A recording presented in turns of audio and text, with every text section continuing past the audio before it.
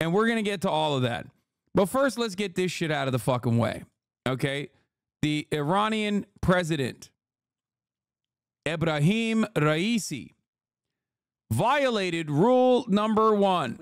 Never get in a helicopter. He also violated rule number 2. Never get in a helicopter, especially in mountainous terrain when there's a lot of fog. And rule number 3, never get in a helicopter with more than one head of state.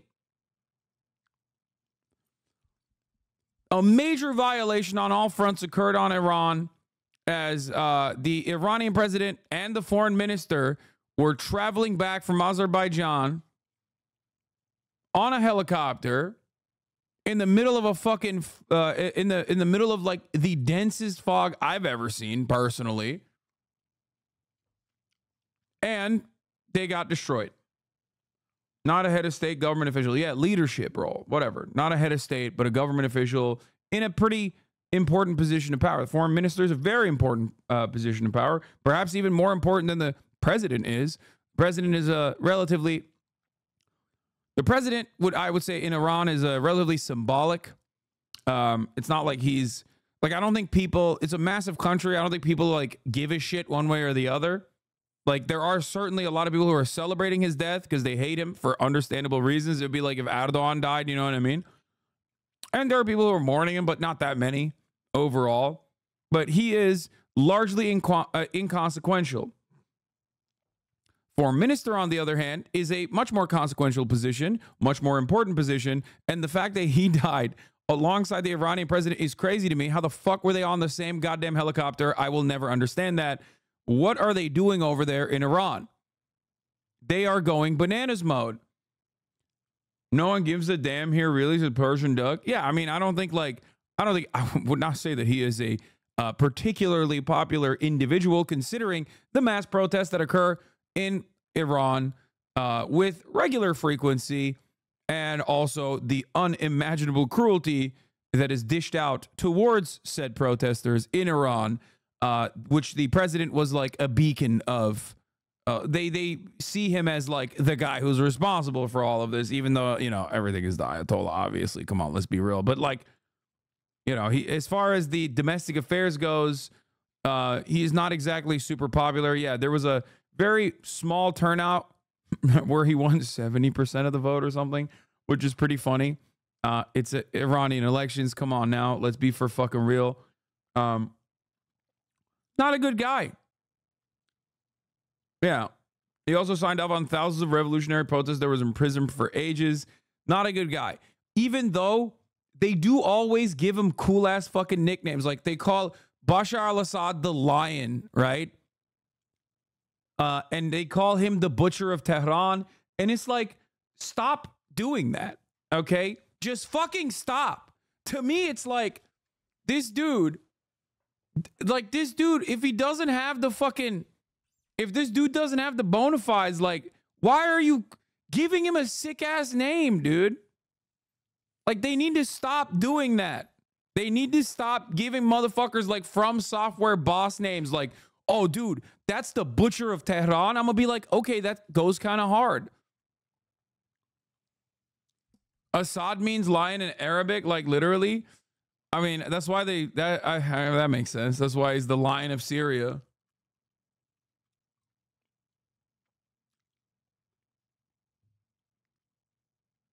You can't be doing this. That's all I'm saying.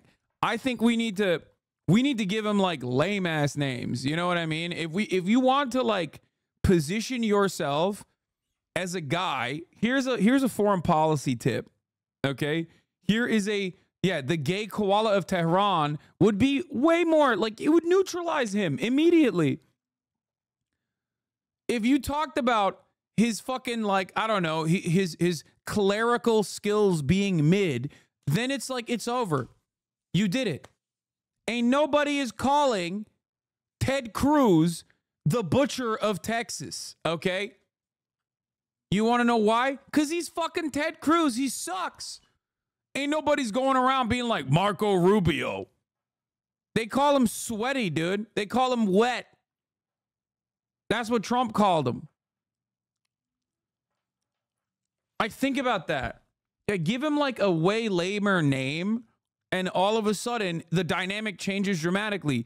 This guy's like relatively inconsequential in the grand scheme of things in Iranian politics overall. And even then, when I hear like Butcher of Tehran, I'm like, shit, dude, the fuck? The fuck did he do? Like, give him something shitty.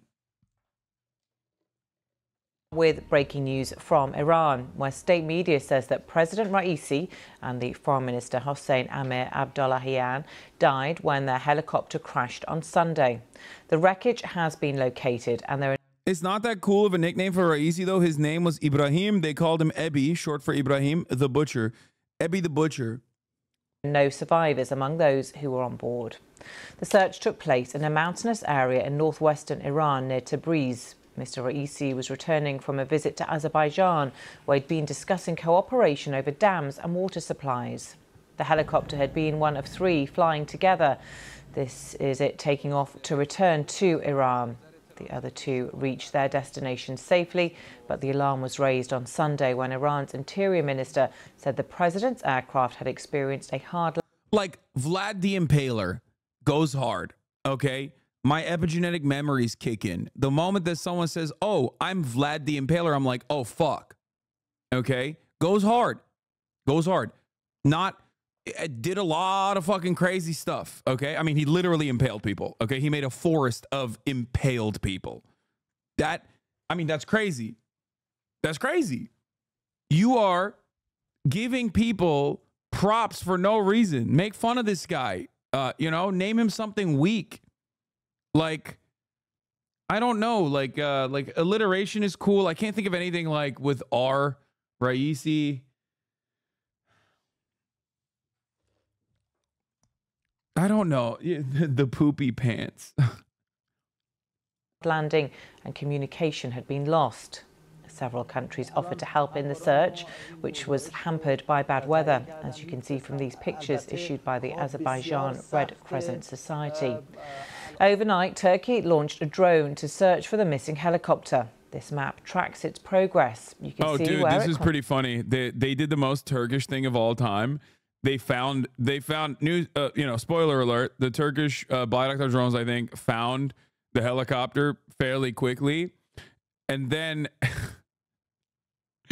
they went and did a crescent and star on its flight path to be like, you know, to give a shout out. It's so, oh, it's a Kinja drone, not a Bayraktar, sorry. Concentrated its search. In the early hours of the morning, Turkey said it had identified a source of heat, which it suspected to be the wreckage of a helicopter carrying Iran's President Raisi. It said it had shared the coordinates with the Iranian teams. Then these pictures emerged a short while ago. These are pictures taken by a drone of the crash scene. You can just see on the laptop screen the wreckage of the helicopter. Well, that's why it was pretty crazy when people were like, oh, you think he's alive? It's like, dude, have you seen a helicopter crash? Like, no, man, that's not how this goes. Okay. Like, especially if a helicopter's crashing, good luck. Okay, good luck. At that point, it's over. It's so fucking Jover. It's so goddamn Jover.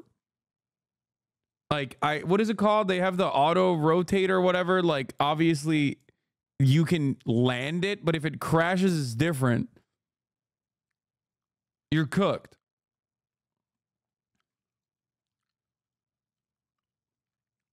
And I don't know how you can auto rotate in the midst of like dense fog, right? In a forest on the mountainside.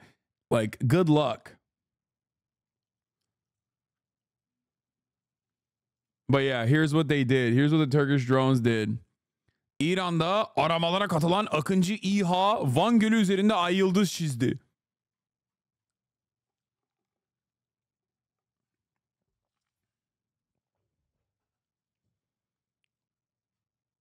How is there fog in the middle of the summer? What do you think, bro? They are in the mountains. There's fog every morning in Los Angeles in the middle of summer. Why is this genuinely a point of contention? Do you guys think, just come out and say it, do you think like there's a Jewish weather control gun? Is that what you think is going on? Do you think Jews control the fog? Is that what it is? Like, what the fuck are we doing? What are we doing here? Like, it genuinely doesn't make sense to me at all. Like,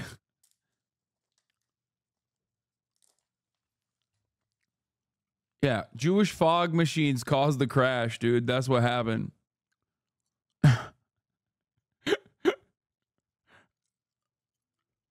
Anyway, let's continue. With me now is Parham Gabadi from BBC Persian. Hi, Parham. Good to see you. And this accident, this crash happened last night in Iran. And since then, there was speculation about whether or not there would be any survivors, and confirmation in the last couple of hours that the president and foreign minister have been killed. What are the authorities in Iran saying? So the authorities announced that they found, as you said, they first found the wreckage, and they immediately said that there is no sign of life around this wreckage. And they said that they've got only less than 2 kilometers to reach this helicopter, and they were going to make it there within a few hours. But the efforts to find this helicopter took all the night. As you said, it was hampered by the bad weather. First, it was foggy. That is believed to be the reason for the crash, and then it turned into rainy weather, and over the night the temperature fell and it started snowing. But Iranian Red Crescent was not able to alone to find the president, so they asked help from the blame the weather. Guys, it's a helicopter. Like, it's a helicopter flying through tricky terrain in incredibly dense fog. It literally does actually make sense. Okay? Like, there is, guys, this has happened to a very prominent figure by the name of Kobe Bryant. So it's not like, it's not that strange of an occurrence. Okay? Like, you should know. It was very heavily publicized at the time. It has happened before. Nobody's saying Jewish space lasers, but fog in the middle of the summer is sus. No, it's not. You're fucking stupid. I can't believe you're not joking. And I can't believe you're saying this seriously. What are you saying? No, it's not. It's not weird to have fog in the middle of summer, bro. What the fuck are you talking about? I just told you, literally this morning, there was fog in Los Angeles. Oh my God. And we're not even in like mountainous climate. They're up in the fucking mountains, bro. It was snowing too. In the middle of snow in the middle of summer? What's that? What? Like, depending on how fucking high you go. People that live in like Arkansas forget that, people live in other places around the planet where like weather conditions are very different. Certain YouTube debate bros are filling their timelines with straight up conspiracy theories, shaking my head. Wait, what do you mean? Who is like saying that this is legitimately like a conspiracy, a plot or something?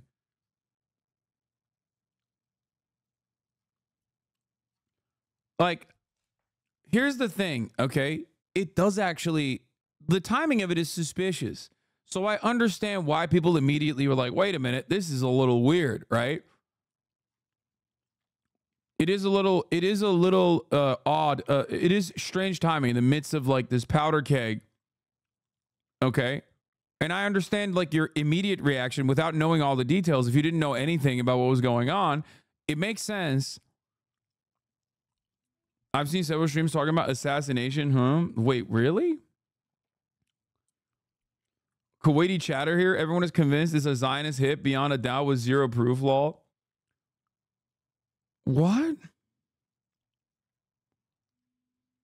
It's not a civilian helicopter. They could see this was Israel. My Marine vet told me that there is no chance the fog got to the pilot.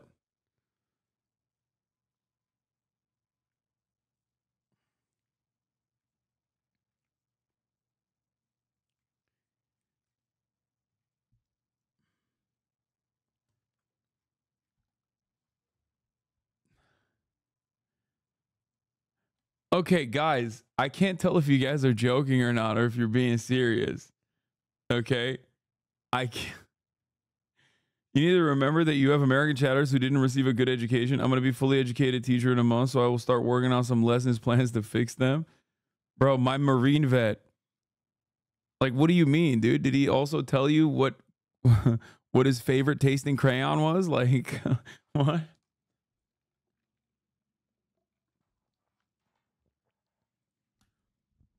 Okay. It's because thanks to a combination of TikTok brain and jokes being taken too far, so many leftists are like one bad day from being straight up QAnon. Like, guys.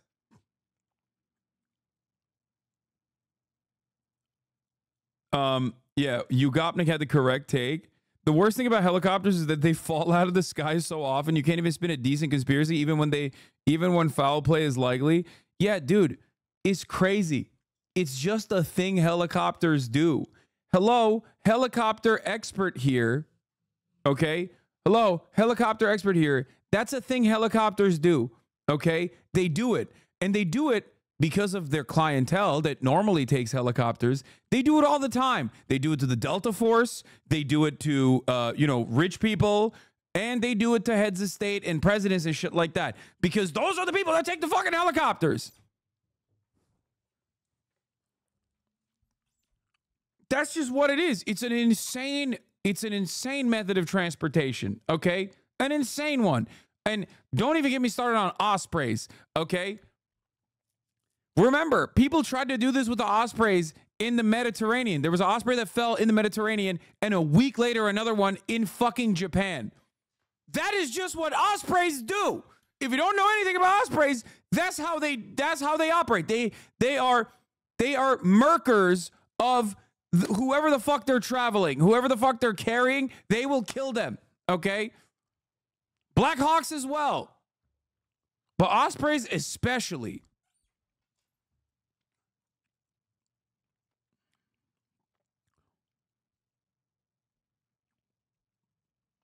NATO helicopters literally crash and kill soldiers every couple of years? Yes. Helicopters fucking fall all the time. It is like, think about it this way. I have been covering this shit pretty reasonably for the past 8 months, okay? And before that, for the past 10 years. The timing of this death is definitely suspicious. But once you look into the situation at hand and you realize there is a helicopter involved, all of a sudden, it is not so suspicious. Okay? That's it. It is the most consistent thing the helicopters do.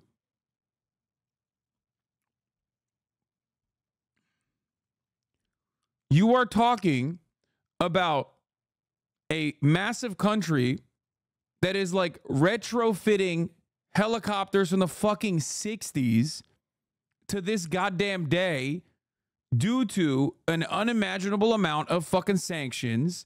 You are talking about a helicopter ride taking place in a mountainous region with an insane amount of fog. Okay? That's it. There's literally proof that the heli was shot down. No, there isn't. And you're just trying to fucking give me proof that there's a 3-minute ad break at the top of the hour